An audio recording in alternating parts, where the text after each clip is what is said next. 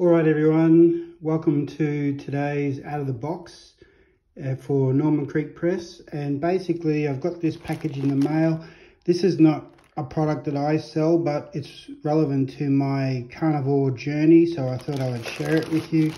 And basically it's a bit of a difficult story behind this because, you know, it's taken longer than a week, almost 2 weeks to get this stuff. And it's these electrolytes by Revitalise, sugar-free. I was trying to find sugar-free electrolytes in my local chemist. I even actually talked to the chemist and called them up and got to see if they could order it in. It was impossible, so I went online, and of course that started with all the problems of being online, such as this was actually delivered to the wrong place, but luckily my neighbour is a very honest person and my phone number happened to be on the package, so he called me and I was able to get it. And this box is proving to be a little bit difficult to open. Alright, so let's see what we got in this. You can see that before I've been using these. This is basically the electrolytes with the lowest amount of sugar that I could find. It still had collagen in it. I didn't mind that too much. I didn't mind having collagen. You can see though that there was there's not much sugar. This was the best I could find in terms of a electrolyte without sugar.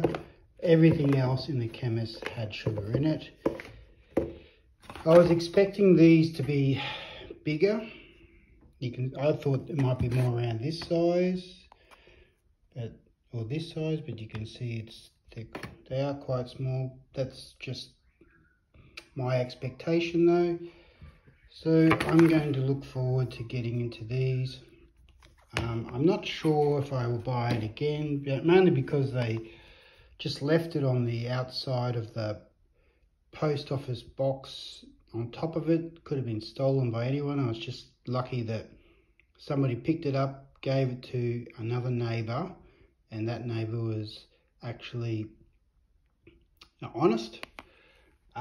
And the fact that it took so long, they basically make them in the city where I live, and then they send them to Melbourne, and then they send it back to me. So it's a long way to go.